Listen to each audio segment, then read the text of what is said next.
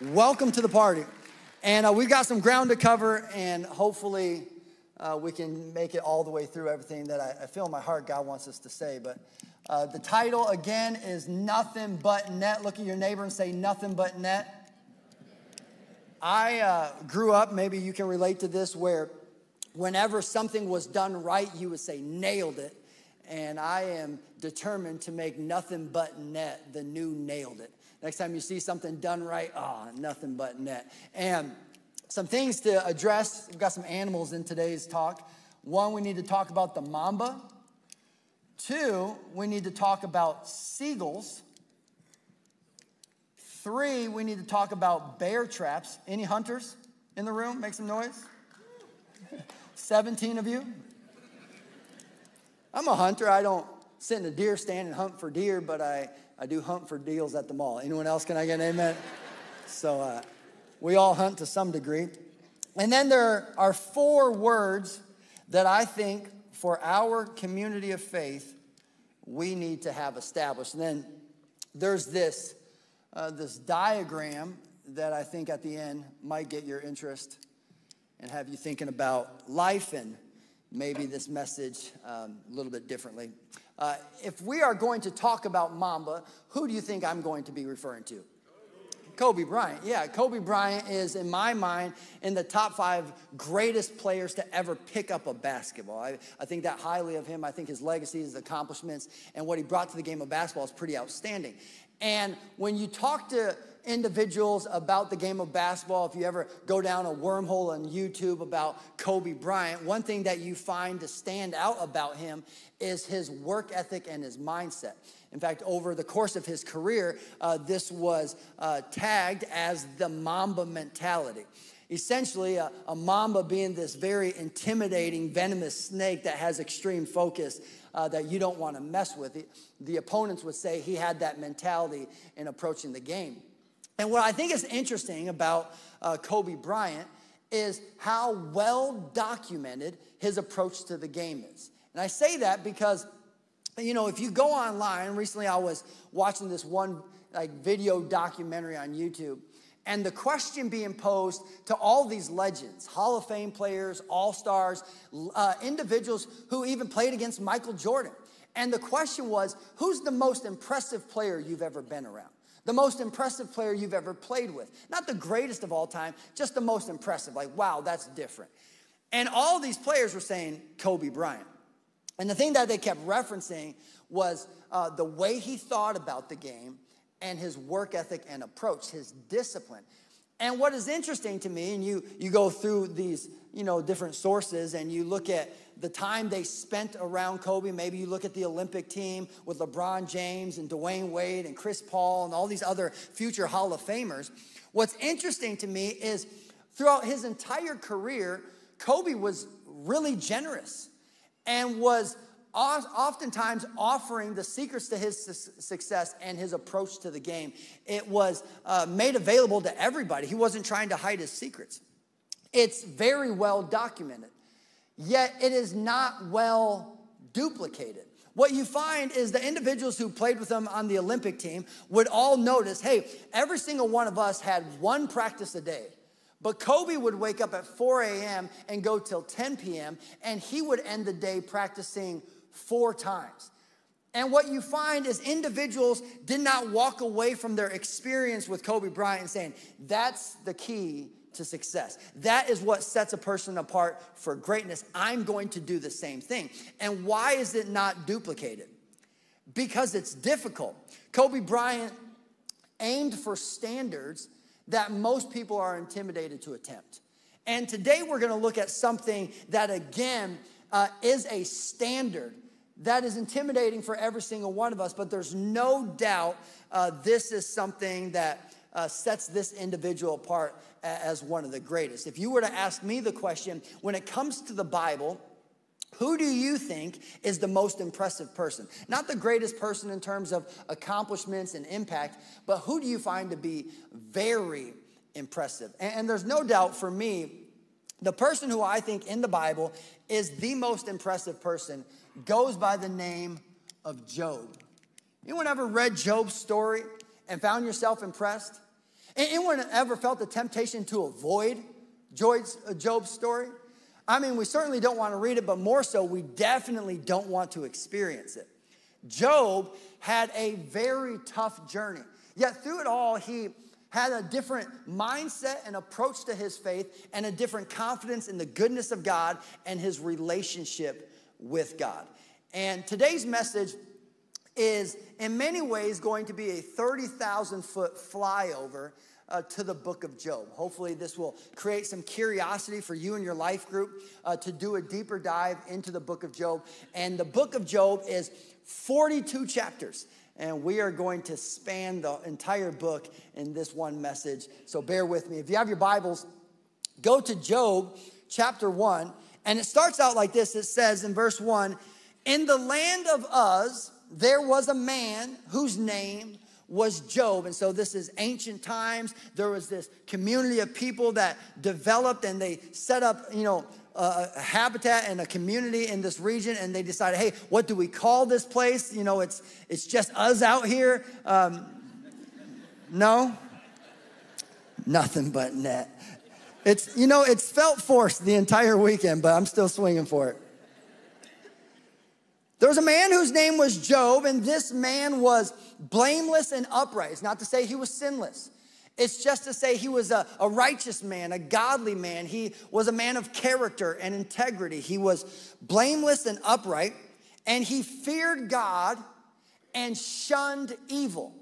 Now, if you're familiar with Job's story, you know what is he about to experience? A ton of evil. And Scripture wants us to know in the first two sentences, though this man experienced a ton of evil, he shunned evil. It's an interesting word if you do a word study on it, but essentially what Job's mentality is though evil is done to me, it'll never be done through me. I think this is a mentality of someone with spiritual maturity. Though evil is done to me, it'll never be done through me. And that was Job's mentality. He understood, I live in a fallen, broken, wicked, and at times evil world, but I'm not going to participate. Like the old saying goes, you are either part of the problem or you're part of the solution. And Job said, I am part of the solution. It goes on to tell us that he had 7 sons and 3 daughters. He owned 7,000 sheep, 3,000 camels, 500 yoke of oxen, and 500 donkeys, and had a large number of servants. He was the greatest man among all the people of the East. And what you find in here are some really interesting details that establish the book of Job. I would be in the camp of people who believe that the book of Job is one of 2 of the oldest books in the Bible. It's up for debate as to which is the oldest, Genesis or Job. And you may ask, well, how do you know that? And there's some things in there that if you were to pay attention or do your own study, you would find this actually lines up with what is known in biblical history as the patriarchal era. And one detail is in the patriarchal era, before any currency was established, wealth was determined by a person's possessions. How many kids that they had, how many donkeys, sheep, goats, livestock, land. That's how you determined and identified a person's wealth. And that's exactly how they identified the wealth of Abraham, Isaac, and Jacob. In addition to that, throughout the book of Job, God is referred to as El Shaddai, which again is something you only see in the patriarchal era with Abraham, Isaac, and Jacob. There's no mention of the law, and in addition to that, there's no reference of the Exodus. So if you go to the pages of Scripture, what you will find is the writers are constantly building on the anchor point of the Exodus and the law and the nation of Israel. And what you find in 42 chapters is there's no reference to any of those things. And you can go on down the list, but this is a very old book. And what you find in the story of Job is this man had a thriving faith, a relevant faith, a strong and important, productive faith. Yet he did not have almost all of the things that you and I rely upon to supplement our faith. It's really amazing how much faith he had, when you consider how little he had. The law was not in place. Christ had not arrived on the scene. Death was not defeated. Christ had not resurrected. The Holy Spirit was not imparted into humanity. The local church was not launched and established. And God's written revelation was not compiled into a library now known as the Bible. I mean, think of how well he did in his faith without all the things you and I find critical to living a life of faith. And what's interesting about Job is Job's living a good life. God's been good to him. He's made wise decisions, and he is now experiencing the byproduct of a wise decision and a wise way of living. And simultaneously, unbeknown to Job, the writer pans the camera. And the writer lets us know that while this godly man is going about his business and living a good, wise, and fruitful life, something else is happening at the same time. And what we're going to read next, just know it makes all of us uncomfortable, myself included. In fact, in my academic studies amongst all my peers, everyone finds this passage to be uncomfortable. But it's God's word, and facts are not determined by our ability to tolerate them. Whether you like it or not is not what determines a fact in situations. And it says in verse 6, one day, the angels came to present themselves before the Lord, and Satan also came with them. And the Lord said to Satan, where have you come from? And Satan answered the Lord, pay attention to how he says this, from roaming throughout the earth, going back and forth on it. Now, there's no question this is strange stuff to talk about. I 100% believe in a spiritual realm, and I believe that there is constantly a spiritual war taking place, whether we acknowledge it or are fully aware of it. I believe in angels and I believe in demons. I believe in an eternal, perfect, holy, and righteous God, and I believe in a puny adversary known the devil who has already been defeated by the cross. I believe in this. And that is the case, but it's still weird anytime you talk about Satan or the devil or demons. Doesn't it just make you feel like, where are we going here? And I will say that in this one sentence, what you find is two truths about Satan that run against the grain of what most people believe about the devil. And I would say most people are giving the devil way too much credit. And so there's two things you need to understand about the devil. One, he's not omnipresent. God is, but the devil's not. And it says that he roams from one place to the next, but he's not in all places at the same time. He's not omnipresent, which means a lot of times what you and I are bumping into in terms of spiritual warfare, a lot of times we're not bumping into the devil, but we would be bumping into very demonic forces. Scripture is very clear that the devil has a legion of demons at his disposal trying to accomplish his agenda. But he's not omnipresent.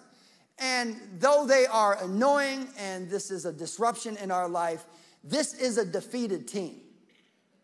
This would be the equivalent of the Detroit Pistons. They are a lost cause. And they're still going to show up on our calendar, and they're still going to try to win a game here and there. But we're going to make the playoffs, and they're going to be fishing somewhere in Cancun. And I think it's important to understand that and to know that the devil has bigger problems to deal with than you, because he knows how the story ends. He knows, maybe you don't, but he does, that Jesus Christ will return again, and the second coming of Christ is going to happen. And I know it's stuff that, preachers aren't talking about anymore, but it's a huge miss. Christ returns again, folks, and maybe something to do in your life group or in your personal devotional time is to read about the second coming of Christ. The first time he showed up, he dealt with the penalty of sin.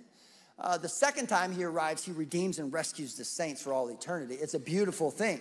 And so the devil is fully aware doomsday is on his calendar, and he's got bigger things to worry about. But we do bump into spiritual warfare. And he's not omnipresent. In addition to that, he's not omniscient. He doesn't know everything. He does not have access to your thoughts. Do not give the devil that type of credit. He is a manipulator, and a manipulator can only work with what you give him to work with. That's why Scripture says the devil makes his way around like a roaring lion, seeking those he may devour. And he can only devour what you divulge. So sometimes it's just learning, hey, he doesn't have access, and I don't need to give it to him. In fact, I don't even think you can call him a him. It's an it. And he's not omniscient, but what Scripture would establish for you and I is Satan ultimately means accuser. And Scripture tells us that he is the father of lies, and where he is most productive and most active and most busy is in the form of accusation and lies. And that is established right off the bat here in one of the oldest books of the Bible, in Job. It says he went to and from on the earth. Then the Lord said to Satan, have you considered my servant Job? Which, if you were to do a deeper dive into that statement, which sometimes I don't think you need to overdo this. You don't need to become doubtful about your translation of the Bible. But how it would have more accurately been implied is, I know you're considering my servant Job. That's how God is saying it to him. I know you're considering my servant Job. There's no one like him on the earth.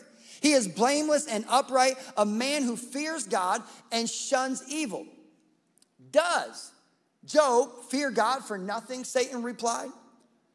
Have you not put a hedge around him and his household and everything he has? You have blessed the work of his hands and everything he has. You have blessed the work of his hands, that his flocks and herds are spread throughout the land.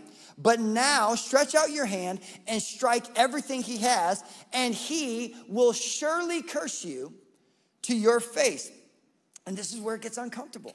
The Lord said to Satan, very well then, everything he has is in your power, but on the man himself do not lay a finger. And then Satan went out from the presence of the Lord. This is, again, it's weird to talk about. It's sometimes uncomfortable to talk about. But unbeknown to Job, Job is living a wise, good, righteous, blameless life. And unbeknown to him, there is this interaction in the spiritual realm between God and Satan. And God makes a deal with Satan. And what you find is Satan cannot do anything outside the permission of God. God has to permit it. Which is, again, as you get through the pages of Job, you are oftentimes uncomfortable by what God is allowing to take place in this man's life. And maybe you've been uncomfortable by the things you have experienced that you've thought, why is God allowing this to happen to me? Come on, church ought to be the most honest place on the planet. Wave at me if you've ever thought, why, God, are you allowing this to happen to me? And here is the assumption that Job is making. Job is making an assumption about the family of God. He's saying the only reason why Job loves you is because you've spoiled him. Look how good his life is. Look how wealthy he is. But you take away all that favor and blessing upon his life, you remove the goodness upon his life, and he'll turn his back on you immediately. Essentially, what he is saying is, God, Job doesn't love you for who you are. He loves you for what you give him. And that's a thought-provoking question. Why do you love God? Do you love God because he's God? Because he's righteous? Because he's holy? Because he's eternal? Because he's the creator of all things? Because he holds the world in the palm of his hands? Do you love him because he's God? Or do you love him just because of the things he does for you? Essentially what Job is saying is, this would be like Christmas time coming around, where every single year your child loves Santa because Santa delivers presents. And do a social experiment in your home. One year, don't have any presents under the tree. And see how your child's heart turns towards Santa. He would be canceled in 1 year. And what you find is Job is in this position. Satan is making an assumption. And God is saying, try him. It's really an amazing thing, because in this moment, unbeknown to Job, God is saying, you put my son to the test and see if he doesn't triumph over you. So Job is a beautiful foreshadow of Christ. He endures significant pain and suffering, yet he stands triumphant in the end. And what you find for Job, and maybe you can relate to this, Job was assigned a never envisioned task. You ever looked at your life and thought, man, I did not see this one coming? You ever looked at your life and thought, I didn't pray for this? In my wildest imagination, I couldn't have predicted this. But for whatever reason, this sovereign God who holds the world in the palm of his hands, who has a plan and a purpose for all humanity, including me, has decided to put this on my list as an assignment. I never envisioned this task.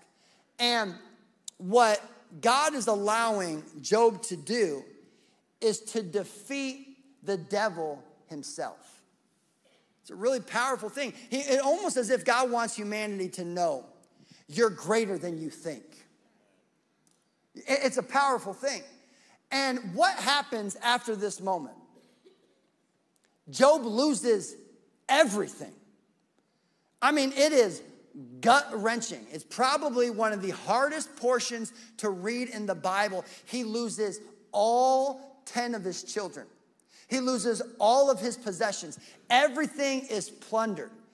And my question for you is, when you go through pain, or when you have faced your hardest moments in life, how did you respond?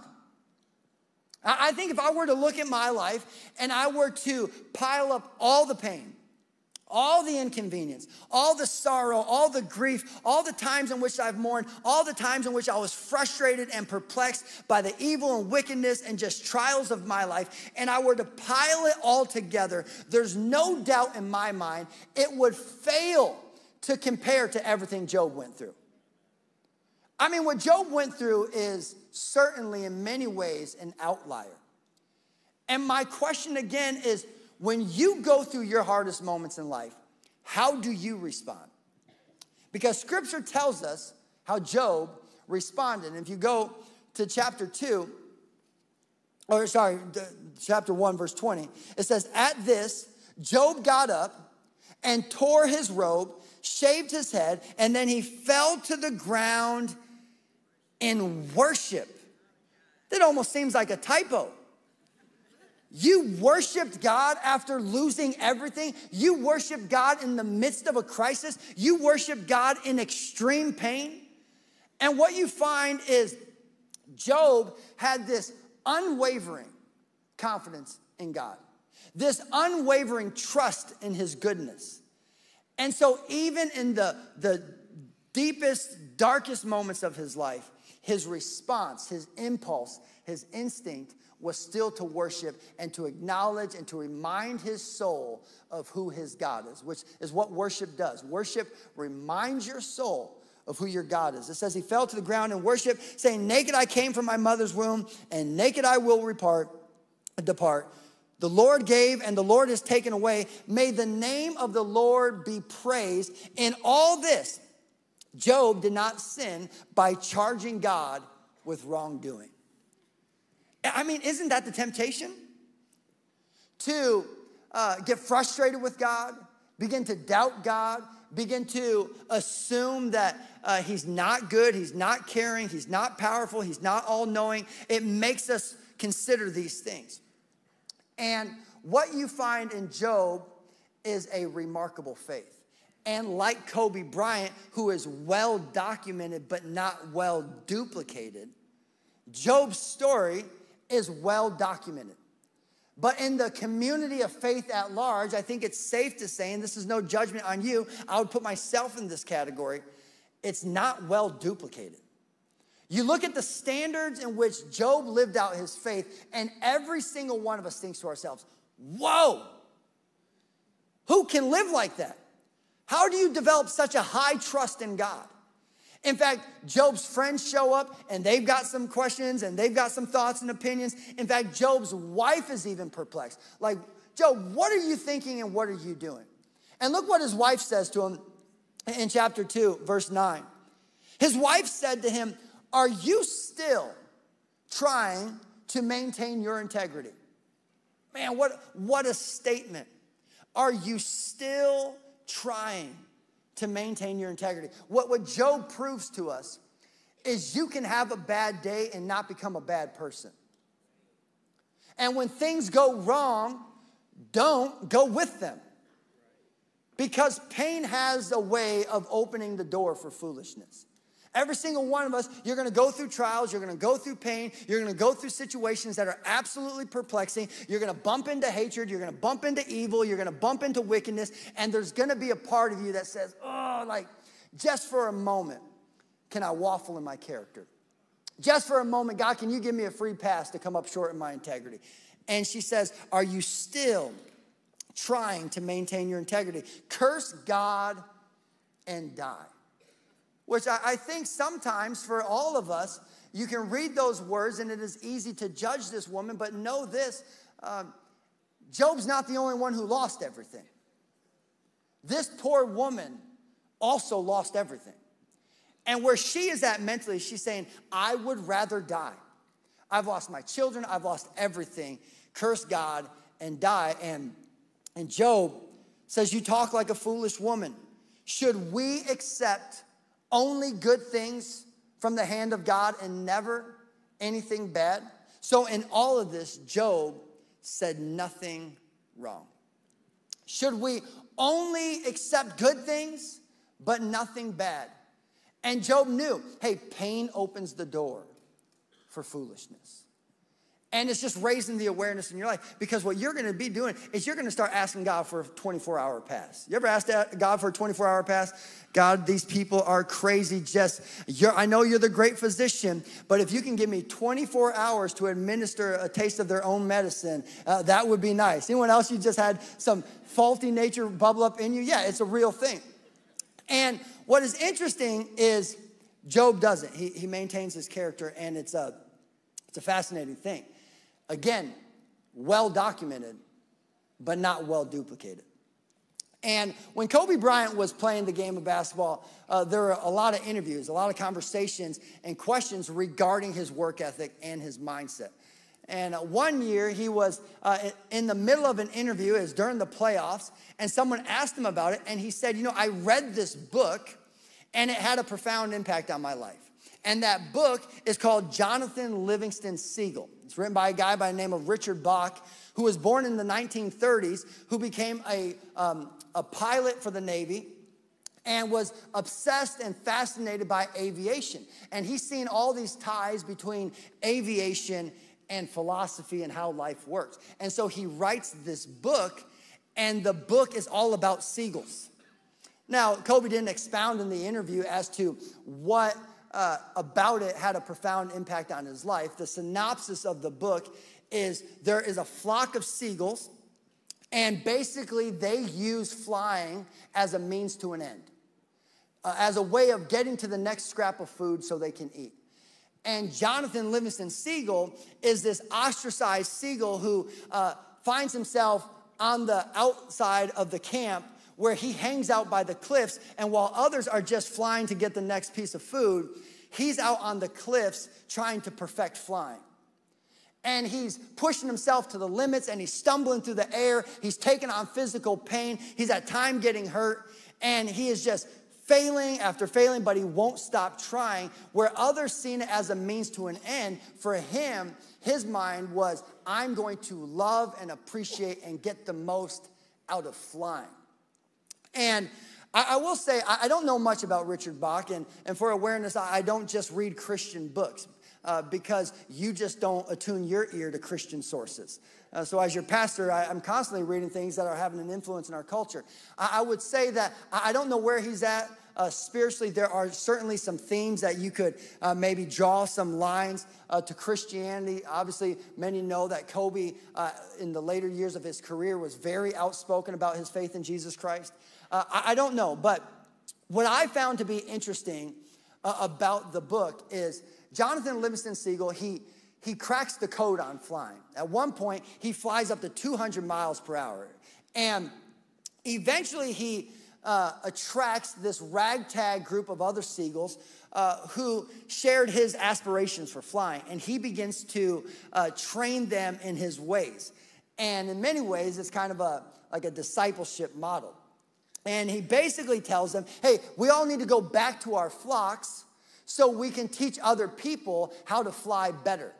And that's what happens, and they have this run for a while. But eventually, the seagulls start passing away. The original group, the original proteges, they start passing away. And what the rest of the flocks do, and this is the part that I found interesting, is they start to build shrines around Jonathan's original proteges.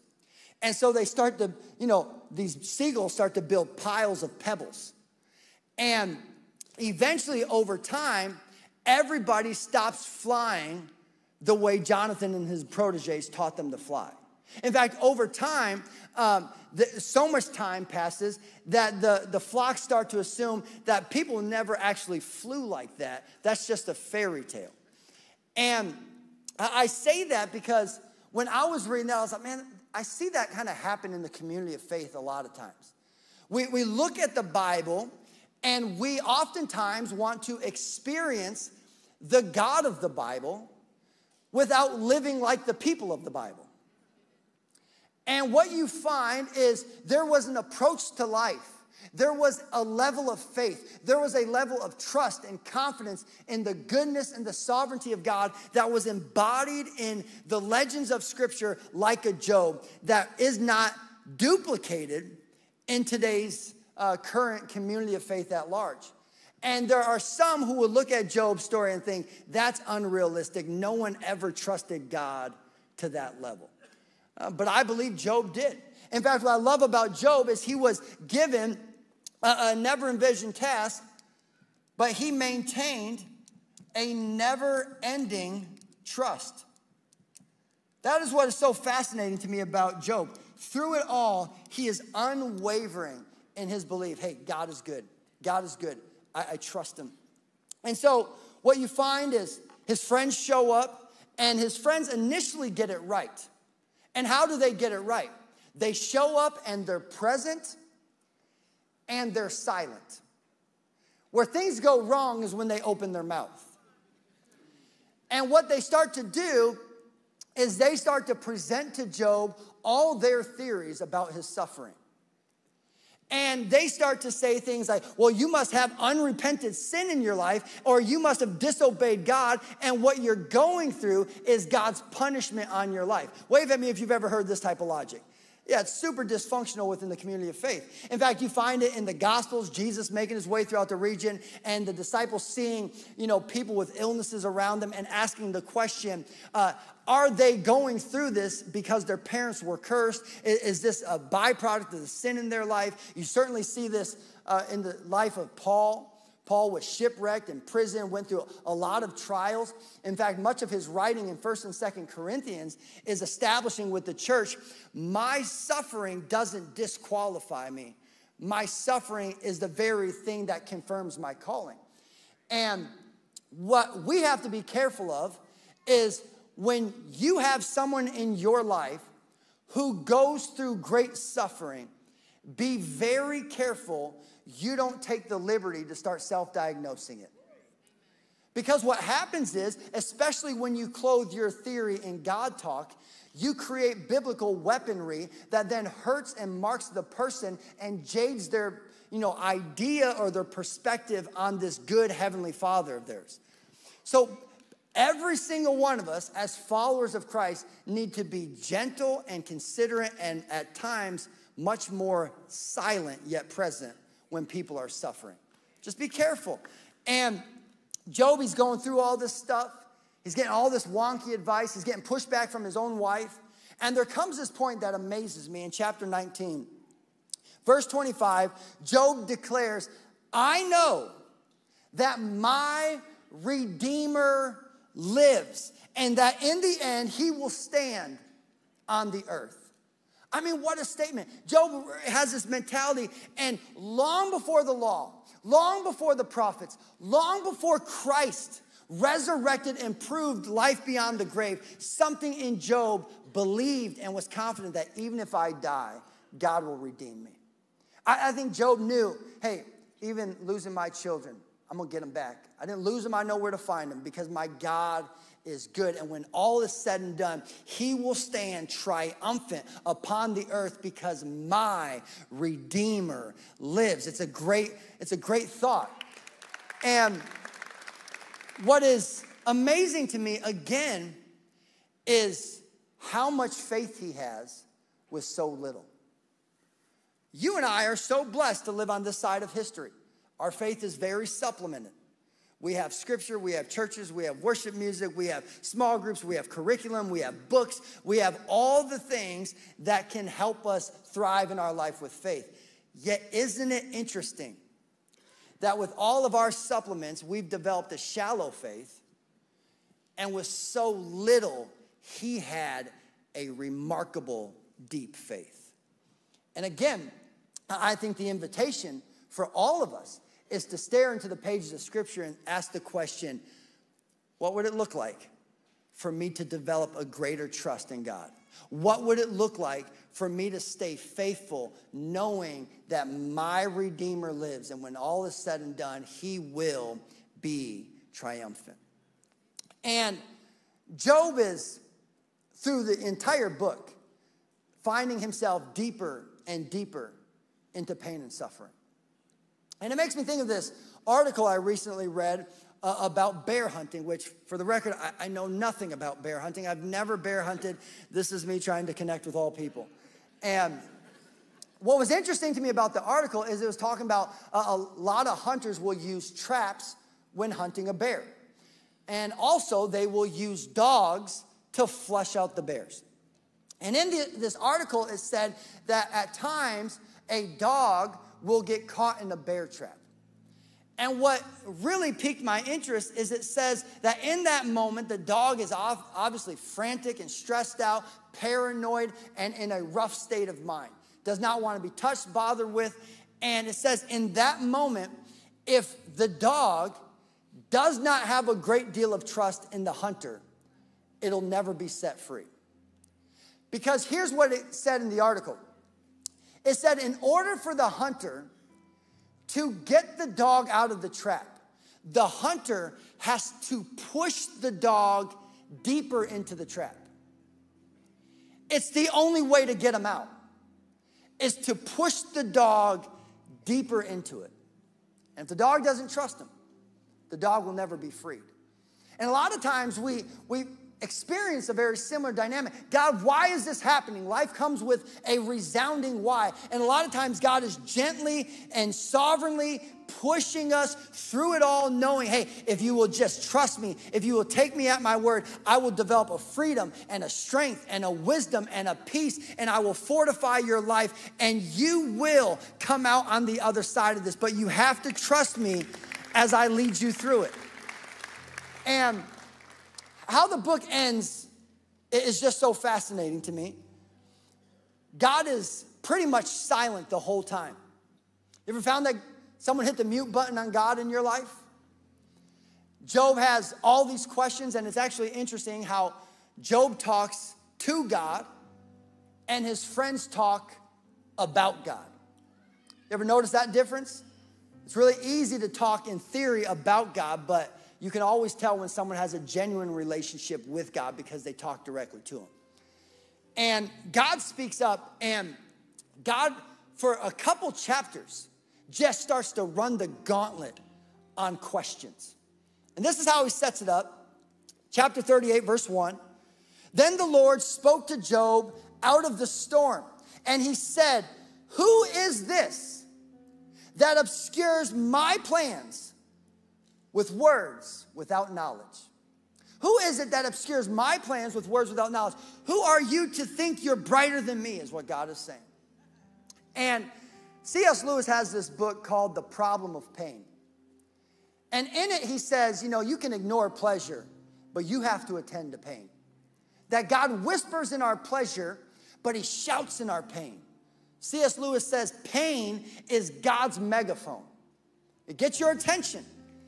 And in it, he makes this statement. He says, every single one of us is going to play a part in accomplishing God's purpose in the world.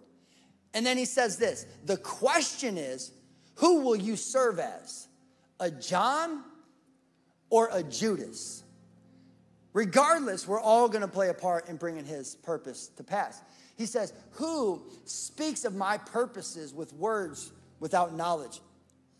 He says, brace yourself like a man. I will question you, and you shall answer me. Which again, we get exposed in the book of Job because we think this is backwards. God, I have some questions, and you report to me. And folks, God doesn't report to me, and he doesn't report to you. Every single one of us reports to him. He's God, amen? And so he says, brace yourself, I have some questions. And just to give you a taste of some of these questions, he says, where were you when I laid the foundations of the earth? Tell me if you understand who marked off its dimensions. Surely you know who stretched a measuring line across it, while the morning stars sang together and all the angels shouted for joy. He goes on to say, hey, who tells the morning to wake up? Who tells the sun to go to bed? Who tells the morning dew to lie upon the grass? Who does these things? And what he does is he establishes question after question after question, and he establishes with Job, okay, there are things my finite mind will never understand about an eternal God. And that is where these 4 words come into play. I believe you can summarize the entire Bible in 4 words. And those 4 words establish 2 truths. And here it is. 4 words, 2 truths. He's God, I'm not. Oh my goodness, would we do ourselves a favor to remind ourselves often, he's God, I'm not. And this is amazing to me because watch how Job responds. When all's said and done, God's done rattling off his questions. Then Job replied to the Lord. This is chapter 42. I know that you can do all things. No purpose of yours can be thwarted. You asked, who is that obscures my plans without knowledge? Surely I spoke of things I did not understand. Things too wonderful for me to know. And here's the thing, you can push back on that and be like, well, that's nonsense. But if you're a parent, you've actually experienced this. You ever had to take your child to the doctor's office to get a shot? I remember my first time doing this solo. Riley was born when I was 25. I remember she was 3 years old. I took her to get a shot. There's a 25-year gap between me and my daughter. Consider the gap between you and an eternal God. I take my daughter to this doctor's office. She's about to get a shot, and I have no idea. How do I explain to her what's about to happen? Riley, in any moment, a complete stranger is going to walk through that door. I'm going to put you in a full Nelson. And she is going to stab you in the leg with a needle. Because I love you. And you've been there. You're holding your child. They're looking you in the eyes and they're thinking, why in the world are you allowing a stranger to stab me? How is this love? But every single one of us knows there's certain things a 28-year-old can't explain to a 3-year-old.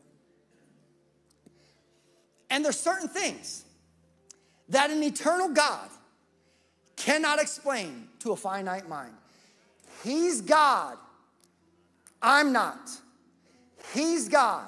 I'm not. And when all is said and done, all I know is Job was given a never envisioned task, yet he developed a never-ending trust, and it was nothing but net. And, oh, I forgot to share with you this. This is interesting. So you can see this experiment done in a few different places. There are 2 balls at the same height, and they are traveling to the same point at the bottom. They are released at the same time. Question 1, which road would you rather travel? The top one. Question 2, which ball gets to the bottom first? And the assumption is, well, the top one does. And what you find in the experiment is the bottom ball gets to the bottom first, because here's the brilliant thing about it. Somehow, these valleys generate momentum. And guys, I don't know why it happens, and I don't know why God chooses to function this way, but you go through a valley, you go through pain, you go through suffering, and through it all, you develop an understanding that God was with you, that God was for you, that he was productive, and somehow it generated a spiritual momentum in your life, but you have to maintain a never-ending trust. Amen?